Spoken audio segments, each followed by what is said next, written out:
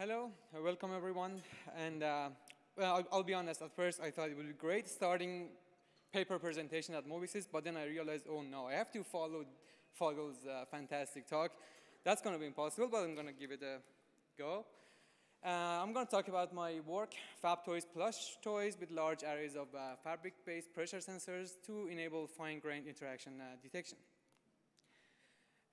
Children spend 3 to 4 hours a day on average playing with their toys. This creates a great opportunity for us to implement applications where they can improve their motor skills by engaging them physically, and so they can have a growth and potentially diagnose some illnesses. We can also implement applications where they can improve their cognitive skills, where they can solve problems using their creativity, imaginations, and sequence memorizing. We can also implement applications for social improvement where they can care for the toy and receive feedbacks based on their behavior.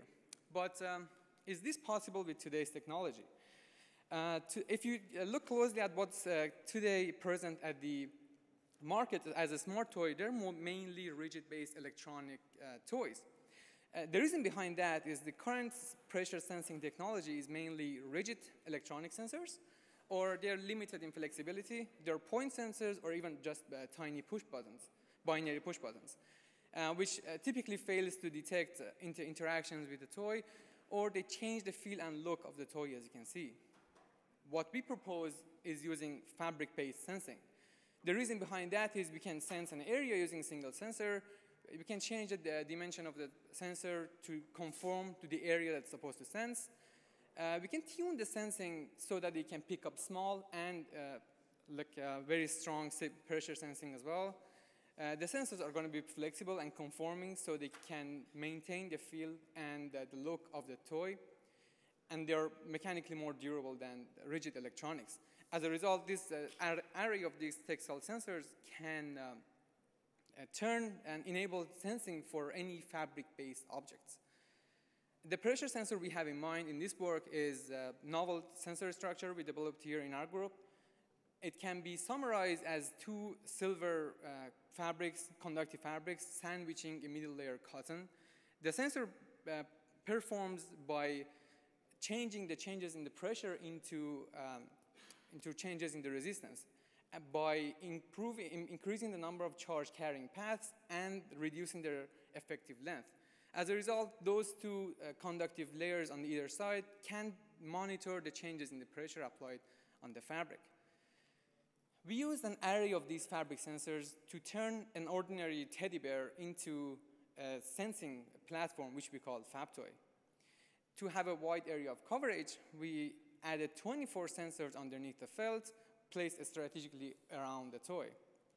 We needed wide dynamic range to detect very tiny, weak signals, as well as very strong grasping of the toy.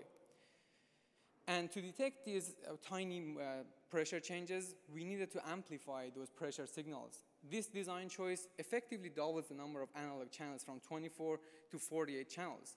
And just to give you a better idea of why we need to amplify the channels, here is a sample of the signal showing the tickling session with amplified and non-amplified channels shown. And as you can see, the non-amplified channels during the tickling session is very small. And considering the fact that the ADCs used in these low power scenarios are typically 10 to 12 bits, we might actually miss the signals because they might go down beneath the noise floor, which is why we amplified the channels to get the red plot you can see, which is clearly telling you what's happening over there. And as a result of this design choice, we have analog multiplexers to turn these 48 analog channels into 8, which can then be read by our microcontroller. Now, to give you an idea about the hardware design, we have to first sense and read the sensors. And to do that, we need to model the sensors with resistors in parallel with the capacitor. Now, to read the changes in the basically pressure, we monitor the resistance changes because that's much more sensitive. We add one resistance in series, effectively making a voltage divider. Now, the output voltage now represents the pressure applied on the fabric.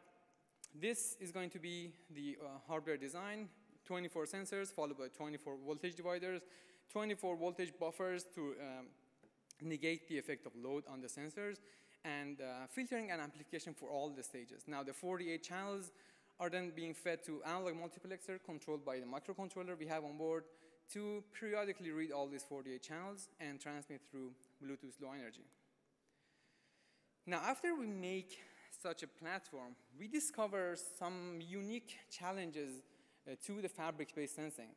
The first one is crosstalk. Now, the crosstalk in these specific domains, we named it crosstalk because fabric-based pressure sensors are double-sided. What it means is that they can monitor the intended external pressure changes as well as internal pressure changes, which is coming from the stuffing inside the toy. As a result, these fabric-based pressure sensors can detect interactions happening with the adjacent sensors as well. There is an example is shown in this graph here. It shows a swiping session followed by a swiping chest followed by a swiping stomach. And the swiping chest, you can see the chest and the stomach sensor both picking up the signals. But when we swipe the stomach, only the stomach sensor picks up the signal, which means we have crosstalk, but even the crosstalk is not symmetric. It's asymmetric crosstalk. The next challenge we face when we talk about fabric-based sensors is hysteresis. This gets worse in context of a plush toy because the stuffing inside the plush toys, they have physical hysteresis, which means they take some time to go back to their original state. In addition, fabric-based sensors, they tend to innately go back to the original state after a short delay, which causes this plot that you see here, which shows 700 seconds of experiment where we grasp and release left hand of the toy. And as you can see, the sensor response is changing over time. So we had to develop neural network model that can actually challenge and tackle these challenges effectively. In data analytics pipeline, we considered both cases of local processing as well as remote processing. The blocks inside the solid line shows blocks implemented inside the toy, and inside the dashed line are the blocks that we implemented outside on a remote machine for processing assistance. The data analytics pipeline starts with pre-processing, which includes some digital filtering and data segmentation. Then we have signal processing trigger. The main objective of signal processing trigger block is to detect idle states and effectively terminating the process to save power consumption. Then we have resampling to reduce the sampling rate. Then we choose between local and remote. And in both cases, we have 5 layers of neural networks, but the difference is that in local, we have early exit blocks implemented to terminate the process faster to save power consumption. And in the remote processing, we have autoencoder implemented to compress the data to save power consumption for BLE transmission. Now let's go in block by block, just explain the power saving algorithms we use in FabToy. The first one is wake-up trigger. Wake-up trigger block, as I mentioned earlier, is a way of detecting the idle states faster and with a very negligible power consumption. We empirically found out that the sum of standard deviations across amplified channels gives us a reliable idea about the presence of an interaction across the toy.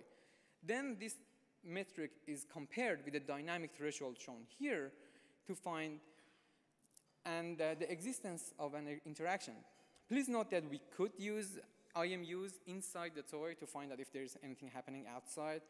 But the problem there is, again, the stuffing of the toy physically filter out the very small minuscule movements outside. So it would result in a large number of false negatives.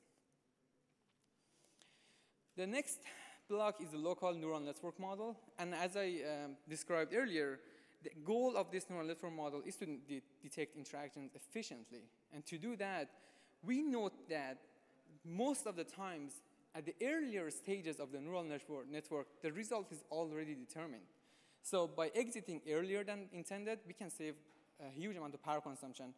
And these early blocks and the effect, this trade-off between power consumption and accuracy is something I'm going to show you at the evaluations.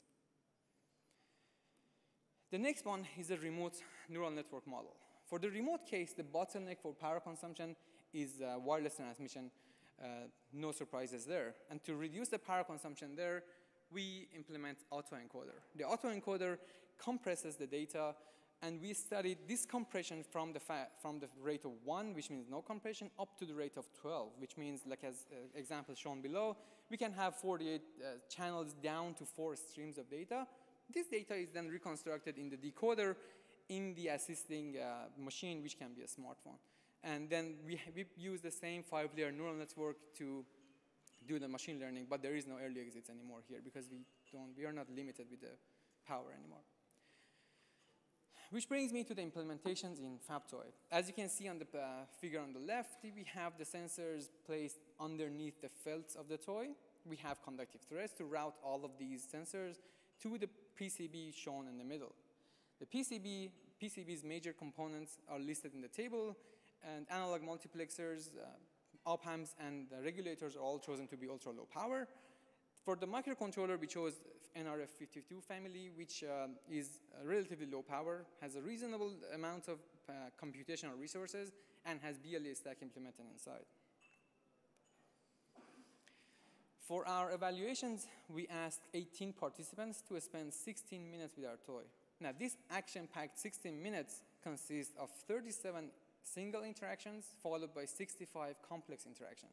Complex interactions in case of FabToy means interacting with the toy with both hands, each hand performing a different interaction.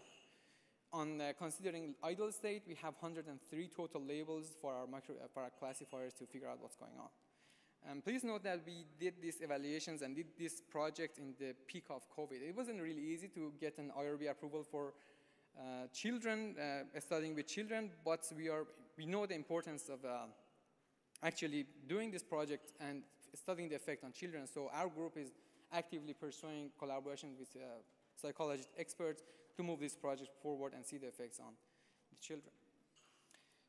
Now, let's see the evaluations and how FabToy performs. The first evaluations I want to share with you guys is the overall performance and the effect of reducing the spatial granularity and the accuracy. When at the base case, at the most, with most resolution, spatial resolution, we have 24 sensors as a result, 24 locations, and the accuracy is around 83% for complex interaction and 86% for single interactions. But as we reduce the spatial granularity to 8 locations by merging the adjacent sensors and down to 4 locations, accuracy is going to, of course, improve up to 93 and 94%. The next evaluation is comparing our model in FabToy with alternate models. And we compared the model we used in FabToy with MLP, XGBoost, Random Forest, and K-nearest neighbor. And as you can see, the model outperforms the well-known models. The next evaluation I want to show you is the amplified versus non-amplified version, which is basically telling us, was it really necessary to have amplified version as well? The answer is, yeah, if you count 5% effective. So we increased 5% accuracy by merging the amplified and non-amplified information. Next, let's do a check on the benchmarking local and remote model. Do a study of this trade-off between power consumption and accuracy by tuning these power-saving models. For the local model, as we exit earlier in our neural network model, we can reduce the processing latency by the factor of 2, while reducing the accuracy from 86% to 82%. For the remote model, we have the similar story. By tuning the factoring of the autoencoder from 1, which means no compression, and the accuracy comes from 86 to 78%, but will save power consumption, again, the factor of 2. And the combination of these two plots shown in the bottom right figure, and as you can see, for both cases, our power-saving algorithms can save power consumption by order of 2. The thing is that's really important to note when designing such a platform is the execution latency, which means whether or not we're able to actually execute in real time. For us, execution happens every 1 second for a window of 3 seconds.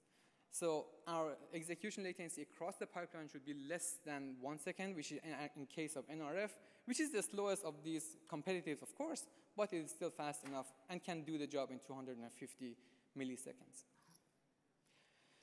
Next, we broke down the processing power in 6 different scenarios, 3 remote and 3 local. For the 3 remote and 3 locals, we tuned the power saving for the remote with tuning the autoencoder for the local by exiting earlier in the neural network model. As you can see, we can always say to 50% power consumption by choosing the tuning factor. I want to conclude my talk by telling you that the sensor fabrics are the most sensible and most suitable add-ons to our current Plush toys to enable them into smart sensing platforms because they are flexible, they are washable, they are robust. However, fabric sensors are noisy, and they may require large interface to actually, large surface to actually be able to sense large surfaces, which means we need optimized machine learning models, we might need large number of sensors, and we might need to amplify all those channels to pick up the tiny signals. But doing all this together, we get the imperceptible longitudinal sensing for our Plush toys. We can implement many interesting applications with the toys. Thank you so much for listening. I'll be taking questions now. Thank you.